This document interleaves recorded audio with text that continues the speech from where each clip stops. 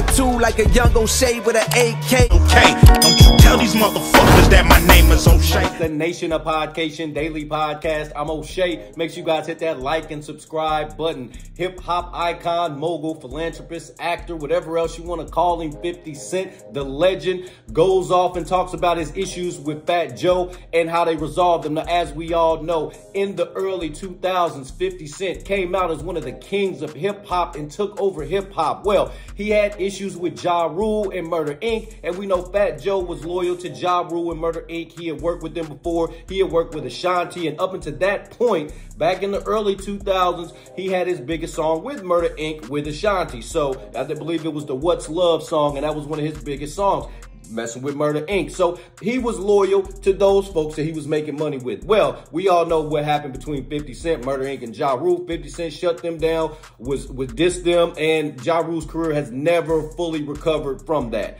Well, in this recent interview, 50 Cent talks about his issues with Murder Inc., talks about his issues with Fat Joe, why Fat Joe's loyalty started the whole issue between G-Unit and Murder Inc., and how they resolved it. Let's take a look at this clip from 50 Cent as he explains. Absolutely. The entire beginning of my career, I was up against the leverage of Murder Inc. and that energy already created relationships that I didn't fuck with people because they had already dealt with them. So my whole beef with Fat Joe was really his loyalty.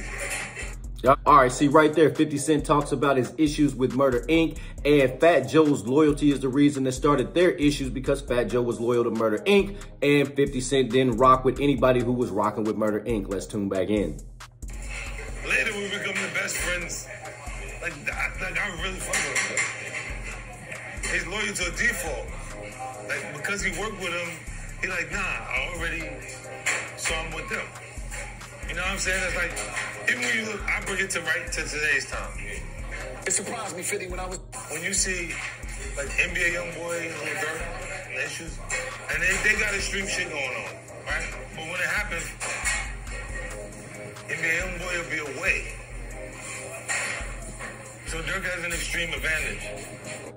Right. So 50 Cent's kind of calculated right here. He's talking about the whole issues between Durk and NBA Youngboy, and how NBA Youngboy, when he goes away, Durk kind of takes over because Durk is home. Let's tune back in.